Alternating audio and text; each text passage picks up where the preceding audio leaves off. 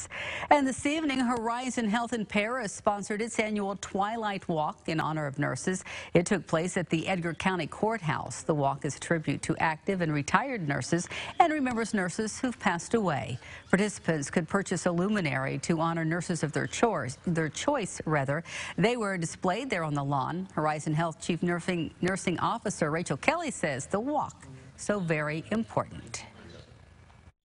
This is a beautiful event. It's very special to us, and it gives us the opportunity to honor all nurses and the hard work that they do and the many differences in lives that they touch.